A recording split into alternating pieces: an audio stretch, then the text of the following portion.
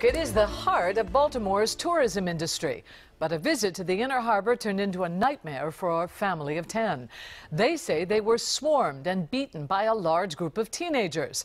WJZ is live at the Inner Harbor. Alex Dimitri has what the victims and the police are saying. Alex? Well, Denise, the victims of this attack do not want to be identified, but they do want their story to be heard. The Inner Harbor was built to draw crowds, but not one that attacked a family visiting from New Jersey who told their story to WJZ off camera. They swarmed us. They hit my husband in the head. They knocked him out, and then it was just complete bedlam. It happened the same day the Baltimore Marathon was run, on Saturday, October 21st. That brought a big crowd to the harbor Saturday night.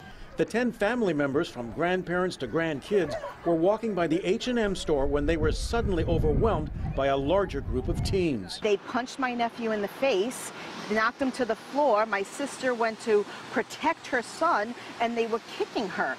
I was kneeling with my husband screaming, "Somebody help us, why is nobody helping us?" It's always groups of them and someone in that group who starts it.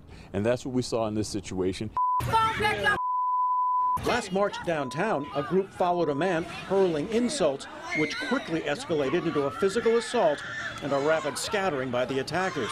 The same technique used last week when 2 bicyclists were robbed and beaten by a group. The disrespect from some of these juveniles is just absolutely unbelievable and stunning. Maybe if there was police on foot, those kids would have never been congregating there looking for a fight. You know, looking to hit somebody. Well, cops were all over the place. Again, they probably got there relatively quickly, but we can't have cops on every single corner and every single block of the city. Police are reviewing surveillance video of the attack. The victims can't stop seeing it. I can't sleep at night seeing what happened over and over in my head, seeing my family attacked. Well, 2 family members suffered concussions in that attack. Others came away with scrapes and bruises and a vow never to return to the Inner Harbor. Denise, back to you.